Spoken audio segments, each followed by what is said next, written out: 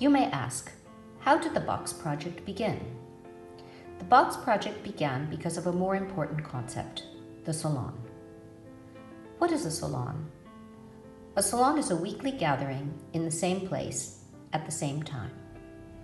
I was tired of knowing what everyone was up to virtually, so I decided to have office hours, once a week, around a table, in a small room, in a passage, in Paris, where I live. Then I invited friends, women artists and writers. The Danish curator Rika Jorgensen said, "Thank you for inviting me to your salon." So I invited more women, and we talked, and we worked together. We were now a community. Carmen Mariscal named us the Salonistas. Visitors came to meet us from abroad. They came from California and Brooklyn, Norway and Mexico. Mercedes Gertz came to the salon. She said, "I want to make a salon." So I wrote the Salon Manifesto.